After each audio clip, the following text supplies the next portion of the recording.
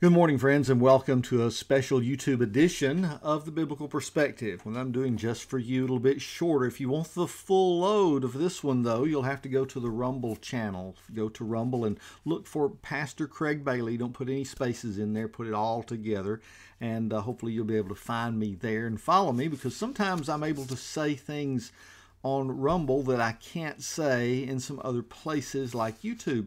And you might get a hint to this when you understand what I'm going to talk about today. My whole subject is churches. Why are you still locked down? Church, open up.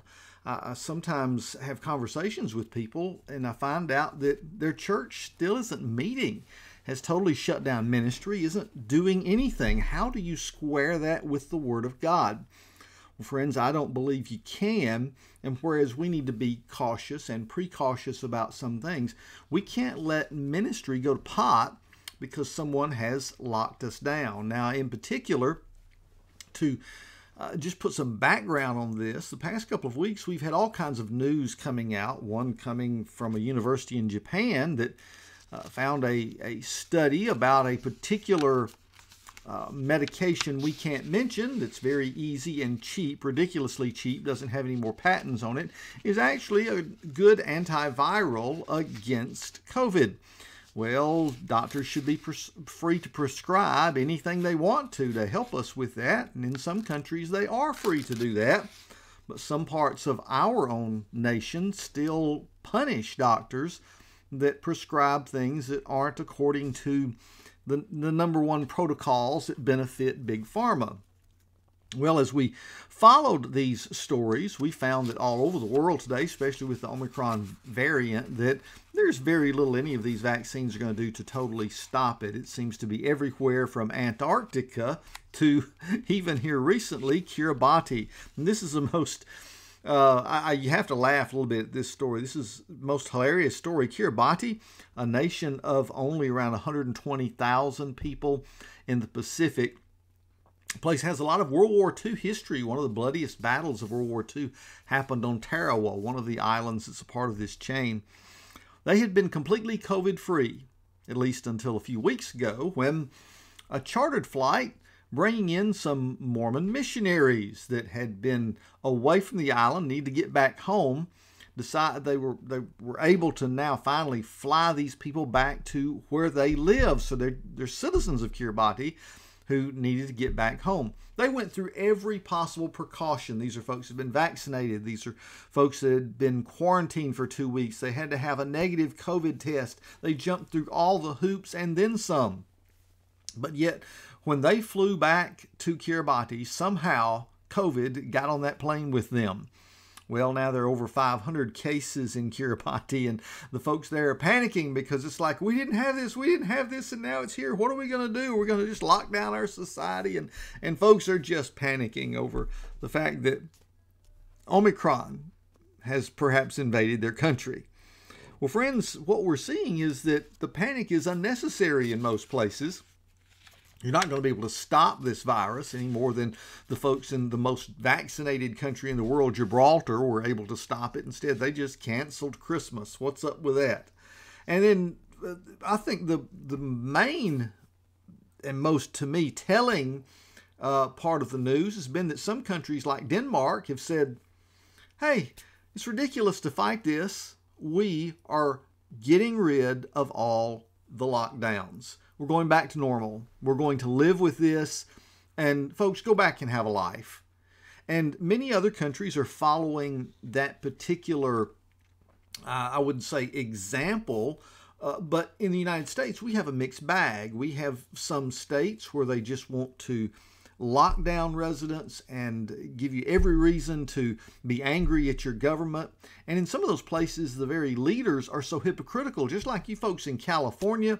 Gavin Newsom, you've got all these harsh mask mandates and lockdowns. The stadium in which you attended a football game and had your picture taken with Magic Johnson and some friends, you guys celebrated without any lockdowns, without any masks. You were just having a good time at the ball game, while others were told they had to wear a mask to get in, keep a mask on. Let's make your children wear masks even while they're outside in PE.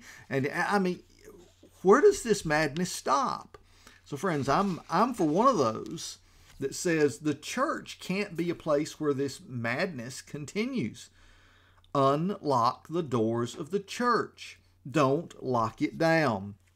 We cannot say we're obeying God if we have locked down our churches and said we're not going to do ministry because there's a particular virus running around the world. Matter of fact, one of the videos I watched this week was so funny. It was by Stanbridge Scientific that said, finally, science ends lockdowns. Well, now, science may be ending the lockdowns, but that doesn't mean the politicians will. A new Johns Hopkins study showed that lockdowns had no effect on COVID mortality rates, but those lockdowns did have a terrible effect on economics, on schools, other social issues, and health in general.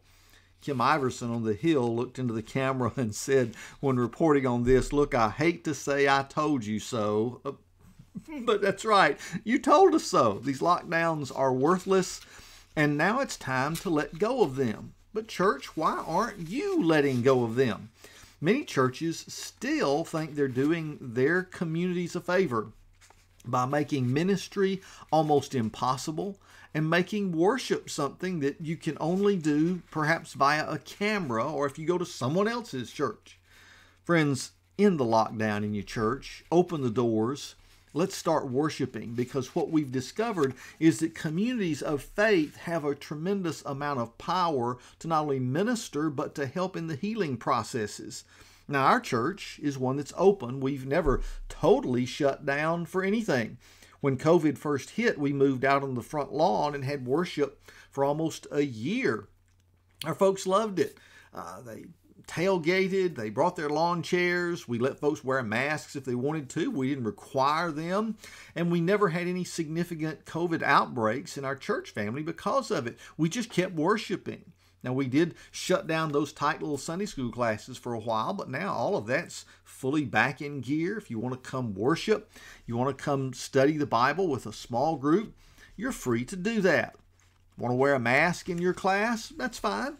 We've already discovered, though, most of those cloth masks you have are nothing more than face decorations. I didn't say that. The folks that know better have said it. But if you want to wear a mask, that's fine. You wear a mask. Folks can wear a mask to our worship services. That's fine. If you don't want to wear a mask, that's fine. Do what you're comfortable with.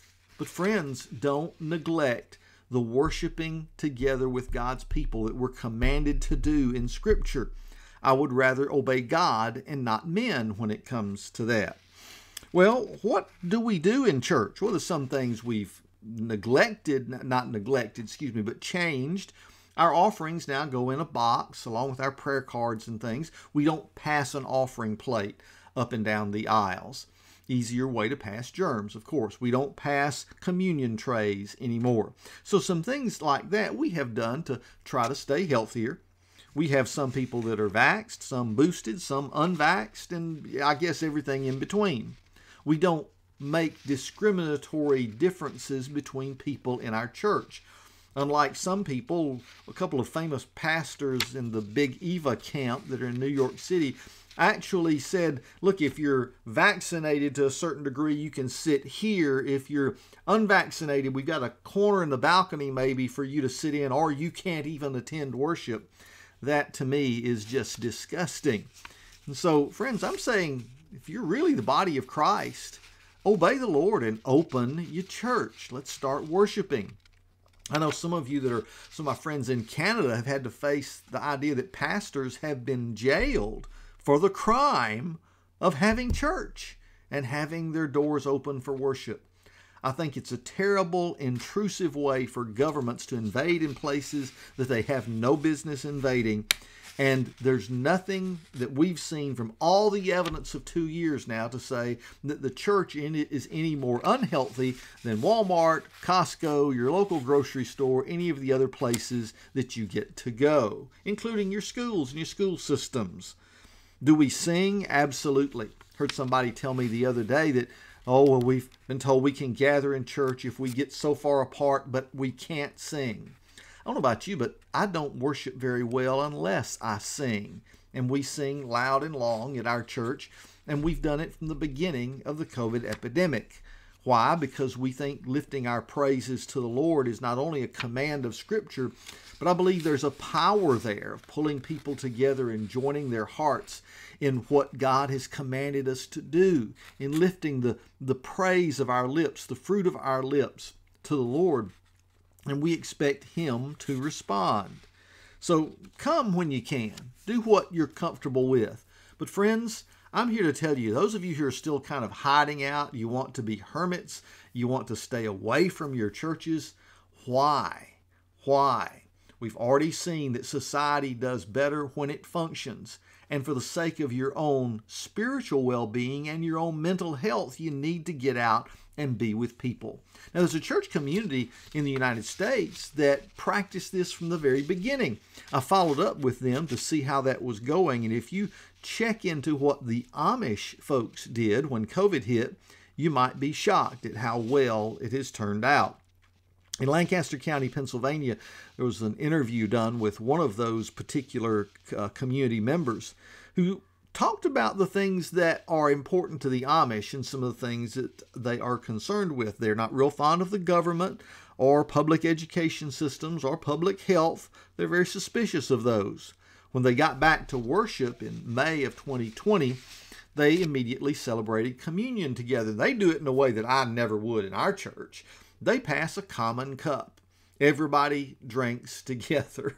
And so anything you have can be passed along. Now, I wouldn't do that in a Baptist church just because, look, I don't care if it's a cold. I don't want you to pass along anything. Just doesn't seem real sanitary to me. We always have the little individual doses, if you will, so that folks will not have to partake of the common cup. But that's not true with the Amish.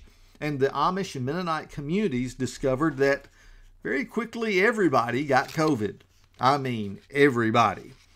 Now, when it came to shutting down, were they going to shut down their communities? No. Not only did they not shut down, but this man they interviewed said shutdowns went against everything we believe, and we're against that. Did they let their folks that came down with COVID go to the hospitals? For the most part, no. Why? Because the hospitals said, oh, if you come in, we're going to isolate you. You can't have visitors. We've got hospitals doing that to this day, even in our state. Well, what's the use in that? Have you not read all the articles, the studies that have been done for decades on the power of friends and family and pastors praying and others visiting people that are in the hospital and sick? Friends, isolation actually promotes illness. When people are isolated and cut off from their family, it causes them to have the kind of mental depression and other issues that may make their physical issues, their sicknesses, linger.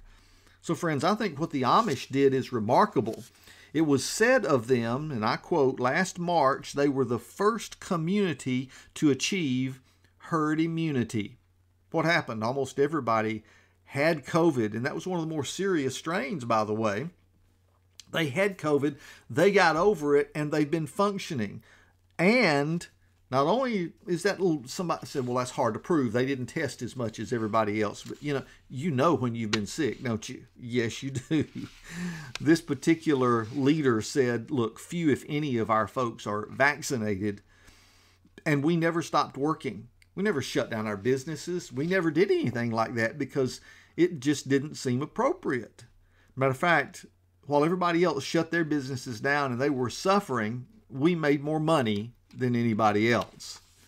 Well, having heard that, and also looking at some of the statistics coming in from around the world, I believe it just makes sense for the church to say, we're here to minister, not to do something stupid.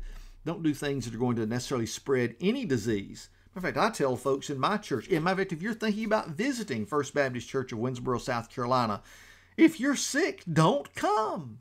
I would have told you that before COVID hit. Do we not have enough sense to do this? If you have something that's contagious, if you have a fever, if there's any sign that you might be ill, stay home, my friends. You can watch us on YouTube. But friends, as we think about the most important power the church has to spread the good news of the gospel, we've got to understand that you can't get it done unless you're having your huddle. to call the play before you get on the field. You got to have the team meeting. You've got to have the times where you're inspired, where you study together, where you learn the game plan. My friends, worship is not optional. It's absolutely necessary. That's why not only do we need to support the church's freedom to do that, but you need to get in church yourself. You need to be a part of the active body of Christ working in this day and age to bring healing and blessing and the good news of the gospel to those that need to hear it. Well, that's my take for today. Thanks for joining me on The Biblical Perspective. We'll do this again next week as we wake up in the Word, Monday through Friday. And tomorrow as I'll bring you the message in our first of our series on the Upper Room Discourse from John chapter 13. So join us each and every day right here in with the wonderful opportunity of connecting via video, but you worship somewhere in person every chance you get, with even if it's a small group of God's people where you can know and be known and love one another, inspire one another around God's Word to be followers of Jesus Christ. God bless you. I'll see you again right here tomorrow.